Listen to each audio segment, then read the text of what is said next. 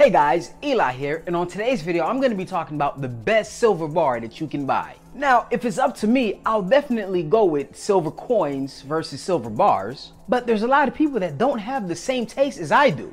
Some like coins and some would rather have bars in their personal stack. But this is not a video about my opinion, but let's go over my opinion on the best silver stack that you can buy. Wait, hold on there. You just said it wasn't your opinion, but going over your opinion? Let's not do that. Let's start now.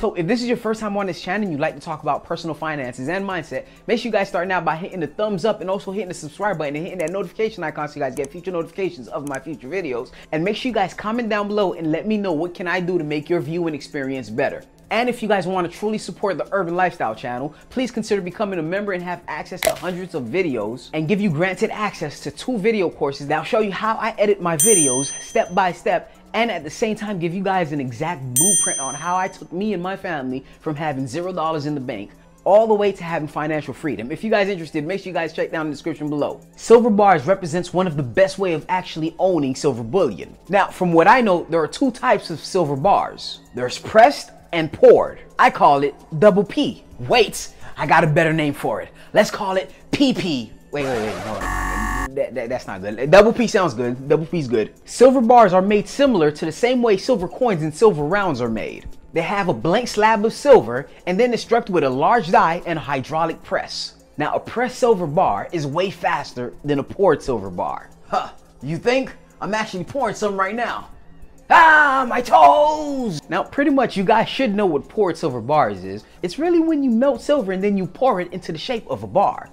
Hey, I mean, you really should get your toes checked out.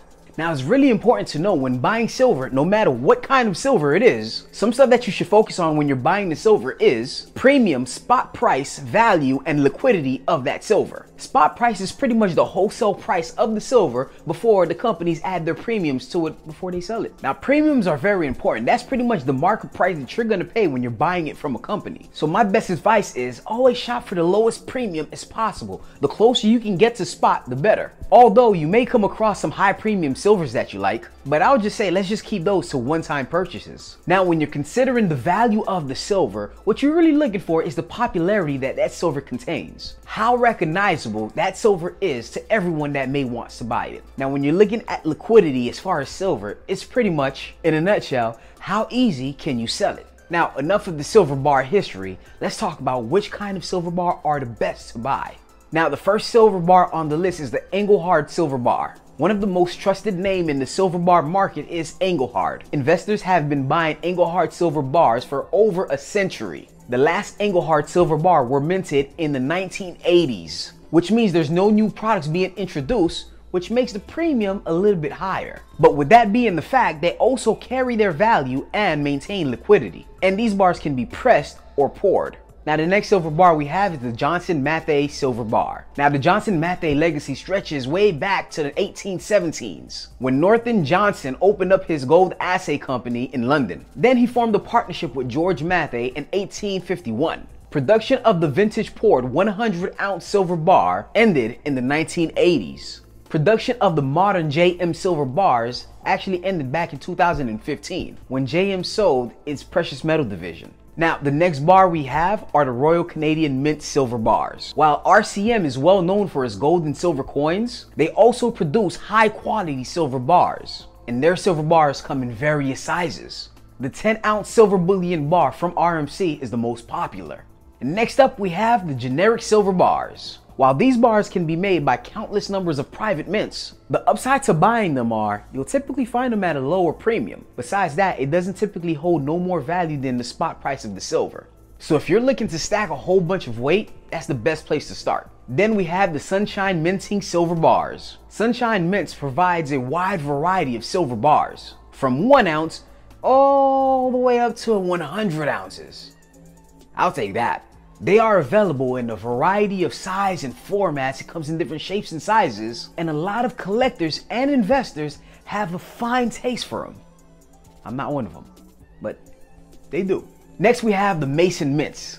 The Mason Mints are a contemporary bullion company firm making a wide range of silver products, including silver bars. The company offers a handsome selection of standard silver bars, as well as art bars, poured bars, in different shapes and sizes. Mason Mint's bars are very popular with investors who want high quality ingots, but for low prices. Although there's so much more bars that people love to buy, like I said before, as for me, I only want to stick with silver coins and possibly rounds and maybe some constitutional silver. And I'm pretty sure that some of you guys may be asking, why is that, Eli?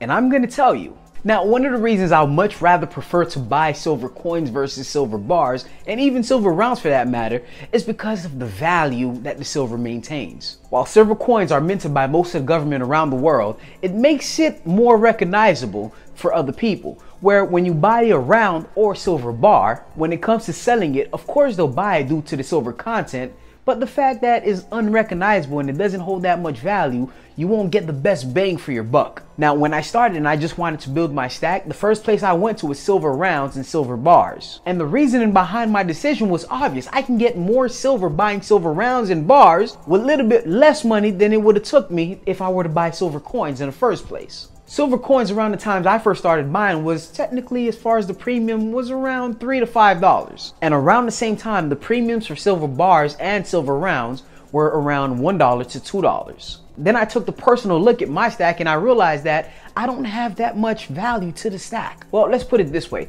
During the whole pandemic, if you were to sell any bars or rounds, you'll technically get anywhere between $1 over spot or $1 below spot. But when it came to American Silver Eagle, bullion companies, online bullion dealers were offering $3 over spot for any American Silver Eagle.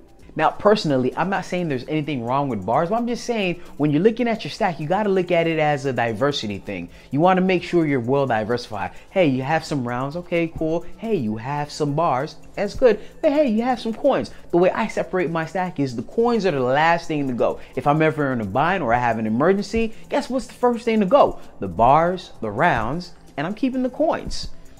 Unless the emergency goes beyond that, then I may get rid of some coins. So the best thing to do is diversify your own stack. The way I'm doing it is I have about 50% coins. I have another 30% constitutional silver, and the rest of the 20%, I put it into rounds and bars. And that's just my personal opinion. I want to know yours. What are your favorite bars to buy? Or are you into bars, or do you like rounds, or are you buying coins? Comment down below, let me know. So that's pretty much all I got for you guys today. If you guys found value in this video, make sure you guys hit that thumbs up, hit the subscribe button, comment down below, let me know what you guys think. And don't forget to take advantage of this channel's membership that offers you thousands of dollars worth of information. But yes, to be honest with you, this video is over, but the conversation doesn't have to be. Make sure you guys join the Urban Wealth Creation Discord and chat with me there. Oh, that's why I work and grind.